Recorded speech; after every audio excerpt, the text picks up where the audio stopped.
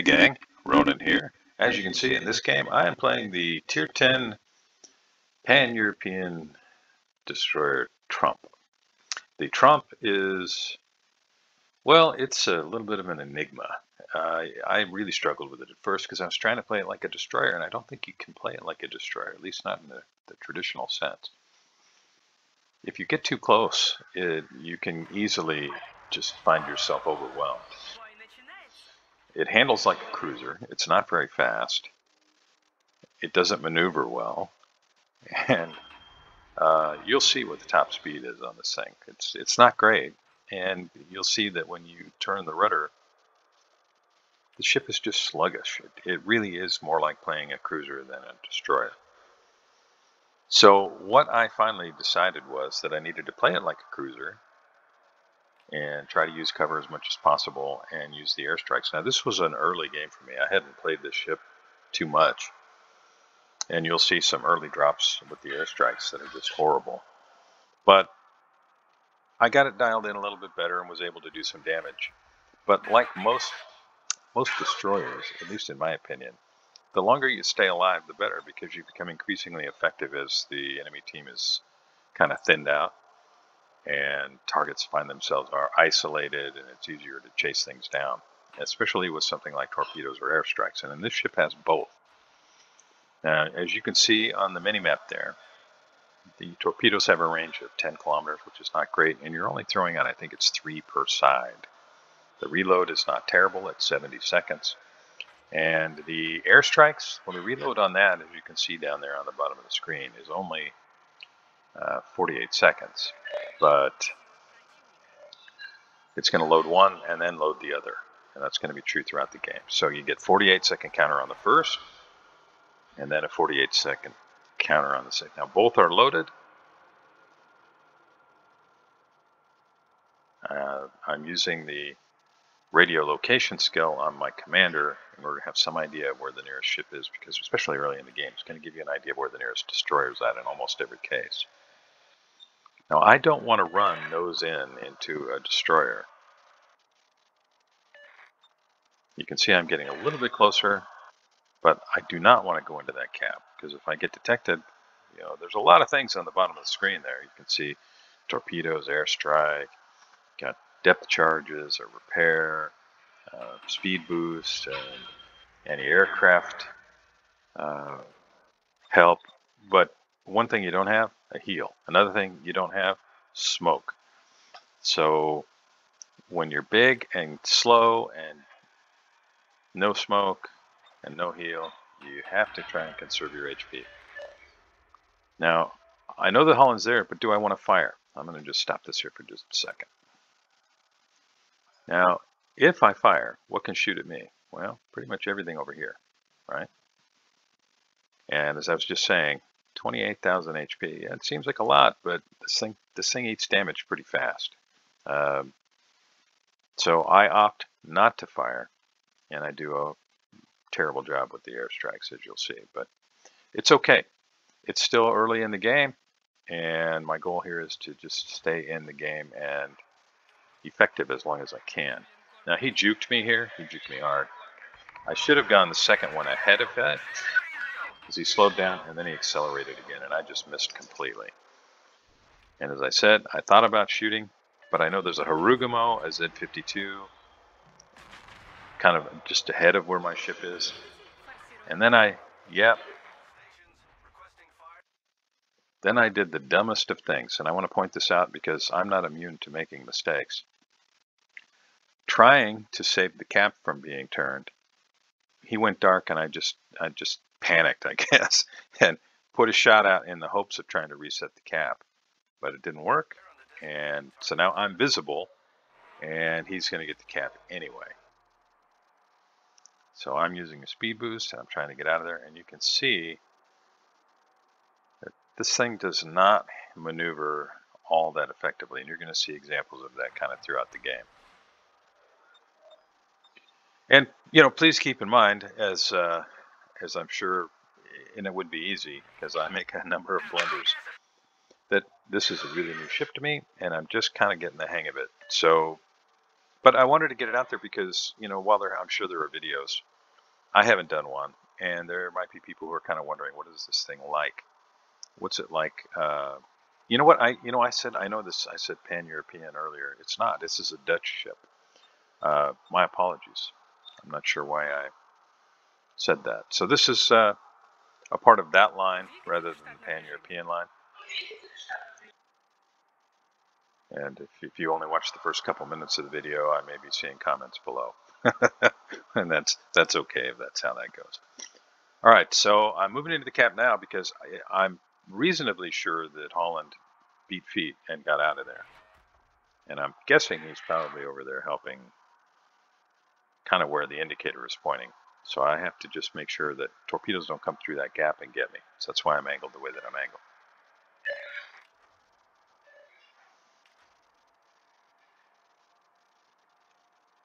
It's really important, especially when there's a destroyer out there, that if you're closing on their position or last known position, that you try to angle your ship in such a way to avoid torpedo strikes.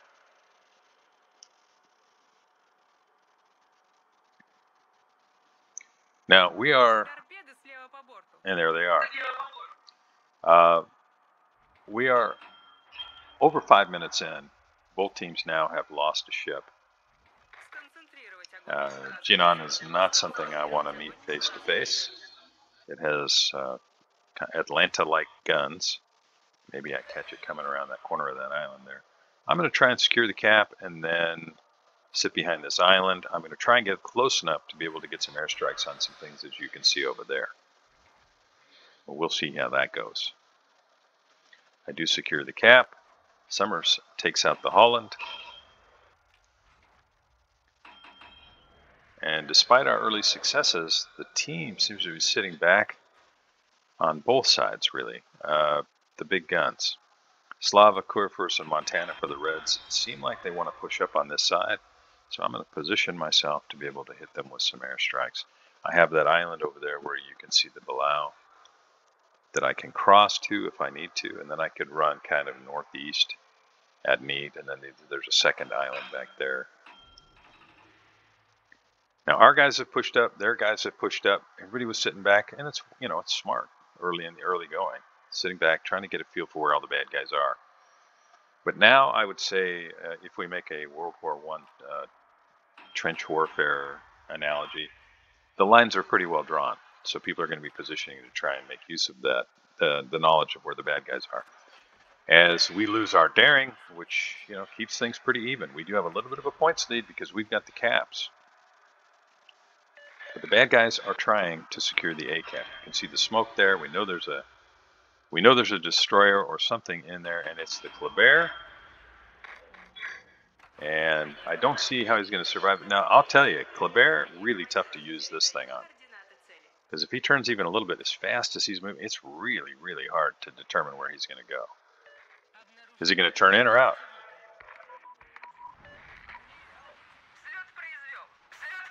See, I've backed up to avoid torpedoes, but we'll see. And that's strike number 2 that totally wasted. Now our Summers is a gunboat, and he can finish off that Kleber. But you can see he's eating damage too. I'm going to get over here behind this island and see if I can't help on this side. Now the bad guys don't know where I'm at right now. They haven't seen me for a while. You can see Fool of a Took, Lord of the Rings reference, which I greatly appreciate. Asking where everybody is. Well, we've got a lot of ships right now sitting in the Bravo cap, and I got to guess where the Slava is going to be. And this is the point of the game where I start to kind of get the hang of this whole air strike thing. See if I can catch him coming around that corner. 7 non-pens for 0 damage. That's a little disappointing. Now, if you get this ship, you'll see that the penetration values on these airstrike bombs, not good. So really what you're trying to do is you're trying to start fires. And I think those landed too far forward, and they landed on deck plating, which was too heavy. So just like with destroyer HE gunfire, the goal is to try to hit superstructure. And I'm learning as I go.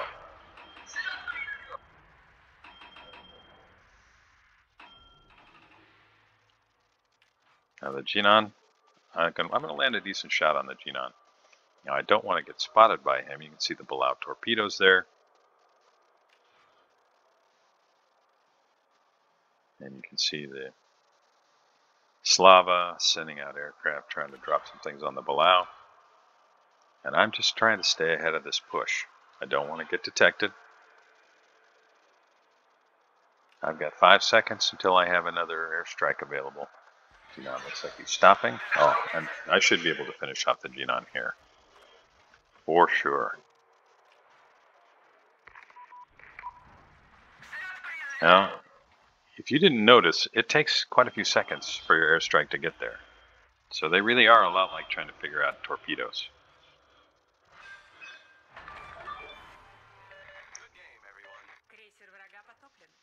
Now we're down 4 ships, bad guys are down 5. Our Kurfürst and Schlieffen, both really banged up. And they pushed so far forward, the Montana could finish the Schlieffen with 1 shot. Now I'm going to have to get in this cap. See if I can avoid getting hit by these Summers torpedoes. I don't want to mess up his torpedo strike. But I'd really like to be able to get an airstrike on the Kurfürst. See, he's turning out. He's trying to make a run for it. 11.5 seconds to get the airstrike there. That's a pretty long while. And maybe I catch him coming around that corner. I'll just keep trying. And if I ever land a torpedo in this thing, okay, I was able to hit the superstructure that time, do a little bit of damage, and did start a fire. So you can see 6 penetrations that was into the superstructure. And I've got 14 seconds and I'll have another one I can drop on him. Now he's letting that burn. See whether or not he'll continue to let that burn.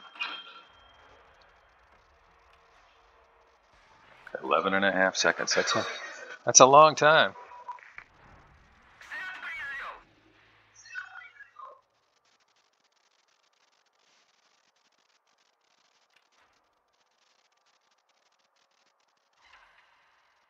Another 8,100 damage. Did a little bit better job of landing it in the superstructure, which I figured out as I was going here.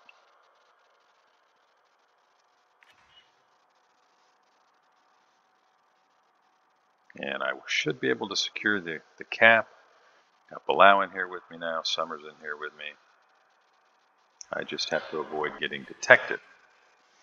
Now, it would be easy to say, oh, you know, you haven't taken any damage, or what are you really doing? You haven't used your guns. Well, okay, all that's true. Bear in mind, new ship, trying to figure out the new toy. Where's he going to go? I think he's going to slow down there.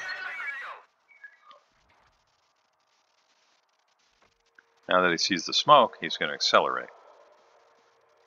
And that time, definitely able to catch the superstructure, start a couple fires and do a little bit of damage. And because he saw the smoke and accelerated, my torpedoes aren't going to do anything, but the Summers got him. And he's burning and now probably flooding. And Summers flooding gets the kill. So we're down to 6 ships. Bad guys are down to 6 ships. We do have a points lead on the back of holding the caps, but we lose our Kurfürst. Now the bad guys have a 1 ship advantage, and they've really closed the gap in terms of points. We're up by 56 points. And I'm going to try and get an airstrike on the Slava. Looks like he's moving to support whatever's happening in the Bravo cap. Same with Schlieffen. And he goes dark. So I'm going to have to try and get eyes on him here without getting myself detected.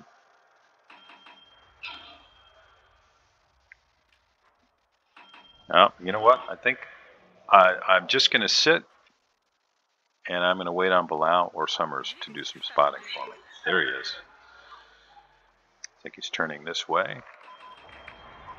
And I've got another airstrike in 6 seconds. Again, I'm trying to hit the superstructure. Sounds easy, but it's not. We've spotted an enemy submarine. 2 pens, 17 non-pens. But I did start a fire, and I'll put some torpedoes out here. Maybe not. He's going to stop there. 8 non-pens. But now that I can see him, in another 26 seconds, I'll be able to drop again. And that's if he survives this encounter with the Blau. You can see those torpedoes moving in. And I'm going to go back center so that I can use that gap between the Alpha and the Bravo cap, which is kind of off to the left side of the screen there, to put torpedoes through. Their Schlieffen has secured the Bravo cap, and right now the bad guys have a points lead. And I've got to try and hit the center of the ship in order to do any damage, but I don't know whether my airstrike's going to get there in time. No. Now, we're almost 15 minutes in. I've only done 51,000 damage, which is really not much at all. But you can see I've landed 102 of these airstrike bombs. As Montana finishes off our Colombo, we're down to 3 ships. Bad guys are down to, we're down to 2. The bad guys are down to 3. We still have a points lead, but it's a little bit of an uphill battle. Now it's really tough for the bad guys here because they've got 2 battleships and we have stealthy things. So they really need their Harugumo to spot for them. But the Harugumo instead goes for the Delta cap. Now maybe he decided, and maybe rightly so, that there wasn't enough time to get up here and help. Now you can see Kurfürst is actually reversing right now. But there's also a Montana. So I'm going to get up here closer, but I'm not going to go running into the Bravo cap. Now you can see the Delta cap is flipping, and that's fine. And that does kind of could put the good guys over a barrel, because with 4 minutes remaining, he's going to secure that cap. We're only up by 61 points. And that could make the difference. That could win the game for the bad guys. So right now I'm realizing we're going to have to sink one of these battleships. You can see the torpedoes from our Blau headed toward their Kurfürst. And I can see where he's going using the torpedo indicator. And I've got to try and hit the superstructure. I'm going to stop right here because I do not want to get detected. And now that that Delta cap is secure for the bad guys, Harugumo will presumably be heading this way. And I do manage to do 13 pens, 21 pens, and another torpedo from the Blau finishes him off. See if I can catch Montana as he moves in. Now the Montana knows where the Blau's at least roughly, because he just watched the Kurfürst get sunk by the Blau. So he knows the Blau's out that way. So he's going to use this island that you're looking at off to the right side of your screen as cover against the Blau, but he's not going to be able to get cover from me. And I've got an airstrike in 2 seconds. It's just out of my range, but because he's going to use that island, he's putting himself where he can eat that. Now, I probably should have been reversing the other way here. I don't know that I'm going to be able to do anything to him here. 2 non-pens. And my torpedoes are not going to make the mark, but he knows that I'm here. And presumably he's telling his Harugumo, yeah, that was really close. Now with 2 minutes and 3 cap to 1 advantage, we know this is going to be a close thing, right? He's got 40,000 HP. I have a better chance of sinking the Harugumo in terms of HP. So this game, I'm already realizing, is going to come down to the wire. Now Montana looks like he's slowing down and intends to get as close to this island as possible. And I'm going to take advantage of that as Blau moves center. And I'm going to be able to hit the superstructure here, should get some penetrations. And I did start a fire, which you can see is burning. I'm just going to get myself out of here, because right now, Harugumo is probably close enough to get torpedoes into this gap. Speaking of which, and in 12 seconds, I'm going to have another airstrike. Even if he starts reversing, I've still got the ability to hit him with a strike, and I think I'm out of torpedo danger here. He's still inching forward just a hair. You can see Palau torpedoes and my torpedoes as I just kind of get completely out of harm's way here.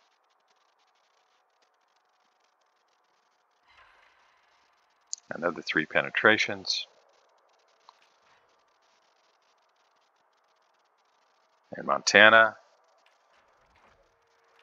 is in big trouble as I land a torpedo and then Palau finishes him off. And that is the game. Now this was a fun game to play. And we're going to make an attempt at finishing off the Harugumo. But I'm going to pause this here for just a second, just kind of give you my thoughts about the ship. So the guns on this ship are decent, but not great. You don't have a lot of guns. It seems like you do, but really the front turrets are going to be the ones you're going to be using the most, especially if you're playing the kind of cruiser-like style.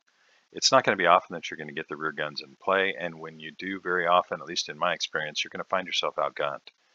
The reload on these guns is really not terrible at 4.6 seconds, but because I think at this point a lot of players are aware of how easy this ship is to do damage to, it sits up fairly high on the water, it's easy to hit. Anytime I've been spotted in this thing, I have found myself just getting shot from everywhere. So just keep that in mind. I hope you enjoyed this. I certainly enjoyed playing this game. Congratulations to our Palau player, Kazna. That's just a guess. Played a really strong game and was really kind of solely responsible for our victory. If you haven't already, I'd really appreciate it if you'd like and subscribe. I'd love to hear any comments you have, any feedback about the ship. Now you'll see the guns here. Thanks a lot for joining me, and I'll see you next time.